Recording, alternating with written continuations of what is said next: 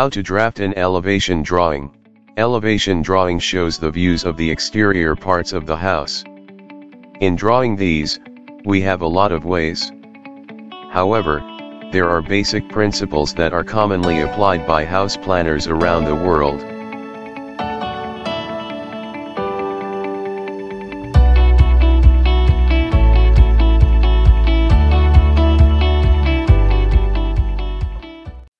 Here are some of the basic steps of drafting the elevation drawing.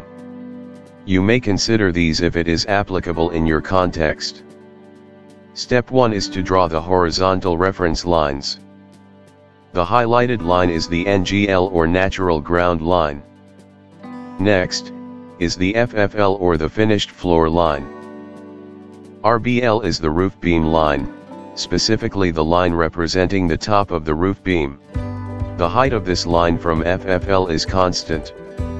It is equal to 3 meters or 3 centimeters in a drawing using scale 1:100. AL refers to apex line. Apex line is the highest part of the roof system of the house, usually this is the ridge. You may have more than one apex line. Bottom part of the window. Upper part of the window and door.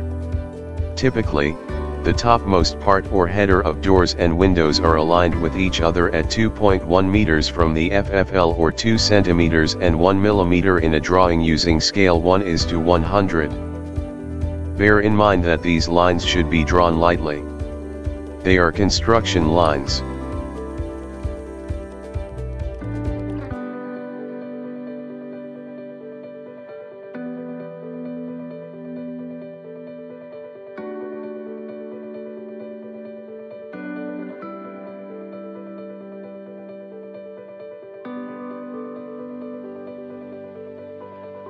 Step 2 is to draw the vertical projectors for the wall, windows, doors, etc.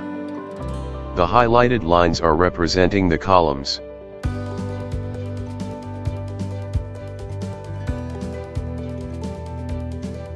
These lines being highlighted are indicating the spans of the windows.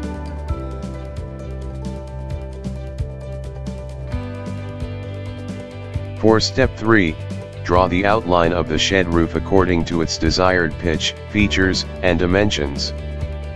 The lower portion of the roof system rested on the top of the RBL. In this design, the thickness of the roof system is 30 centimeters, 3 millimeters in a drawing using scale 1:100. As shown, the height from RBL to the apex is 2 meters, 2 centimeters in a drawing using scale 1:100. Step 4. Finalize the line elements according to the prescribed thickness. Object lines are drawn to represent the major features of the house. Object lines are thick lines. Hidden lines are used to represent the RBL and FFL.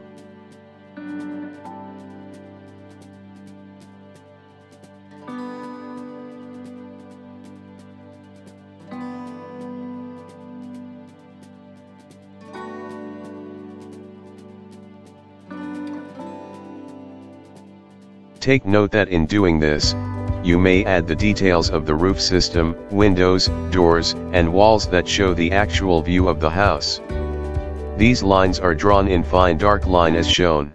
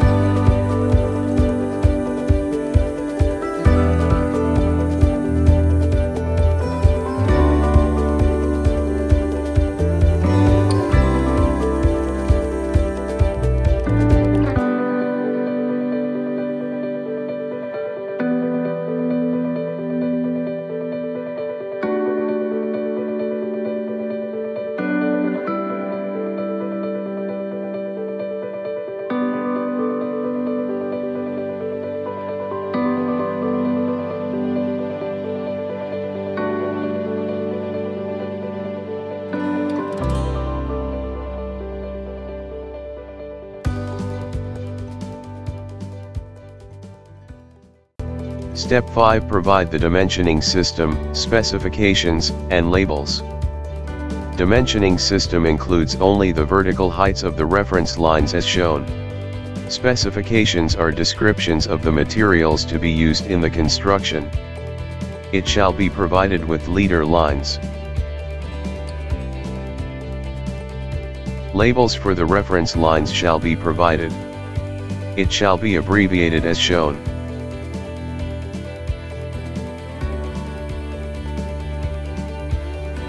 Labels for doors and windows shall be given. W3 for example is one of the designs of a window. The same principle shall be applied to labeling the doors when a door is shown in the view drawn.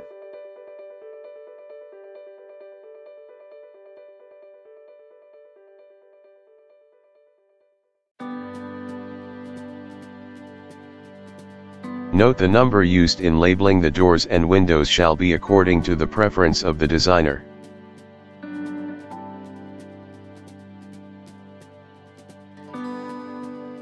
Only that in labeling, all doors/windows with the same features, size, design, etc., shall be labeled with the same code number. For instance, D1 or door 1 shall be labeled to all panel door with same design measuring 0.90 meter. The same principle is applied in labeling the windows. The labels shall be 3 mm, this is the height of the lettering. Labels shall be provided with light guidelines always.